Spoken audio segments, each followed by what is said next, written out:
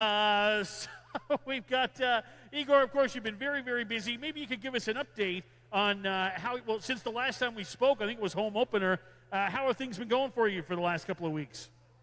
Oh, I got picked in an NHL draft. It was pretty exciting. That's a pretty big thing, yes. Yeah, it was pretty exciting, obviously. And right now, I just talked to Ottawa, and they told me to keep doing what I'm doing right now, keep training, and they set the date for AHL start on February 6th. So hopefully I can get over in Ottawa and start a training camp as soon as possible.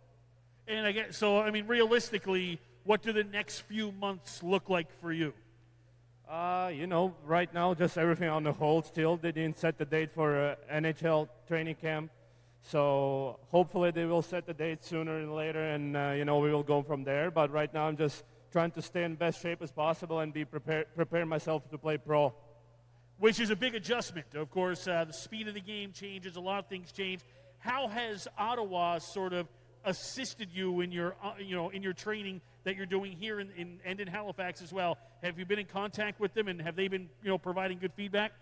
Yes, I've basically been talking to them every day, and, they just told me that I'm a big guy, and I got to keep working on my feet, do stretch and, loosen up my hips, and basically pretty much it. But I talk to a development coach every day, and he sends me some stuff, videos of best big guys in the league, how they play, how they use their size, and how good they are around the net, and what they want me to do basically in NHL. So, talk to them every day. It's pretty interesting, and see what they want me to do. And, I'm just trying to learn and keep getting better every day. Now, of course, there's some familiar faces for you in the Ottawa organization. I know you've been in contact with Drake, but I hear you guys have been skating together as well. Yeah, it's pretty exciting and crazy at the same time.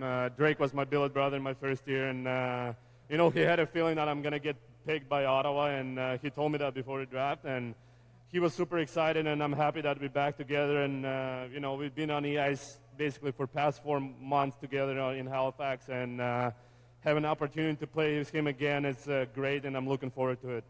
I often tell that story, actually.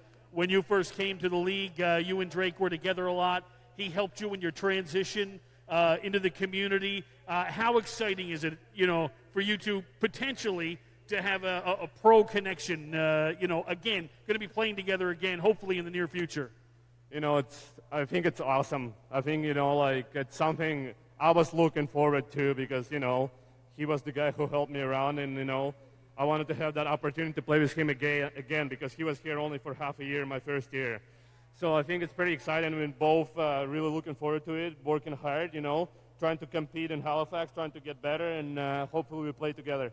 I guess, and I suppose, since the draft, is training different for you now? Like, I know you were training hard prior to the draft, but is it, how different is it now post-draft? Now that Ottawa's involved, how much different is your training regimen right now? It's pretty much same, nothing really changed, lifting weights, trying to get faster, stronger, bigger, and, just basically, I just taking care of my body more and more because it's been a long off-season training for me, over 8 months already. So, just trying to not crush and, try to stay in best shape as possible, be in touch with Ottawa and, working with my strength coach in Halifax and, just keep preparing and be ready whenever time comes. Well, a lot of us here around the rink in this organization and with this team know how hard of a worker you are, so I don't think it's going to be very long at all before we see you wearing that Senators jersey. Egor, as always, thank you so much for spending some time with us today. Thank you very much. Egor Sokolov, everybody.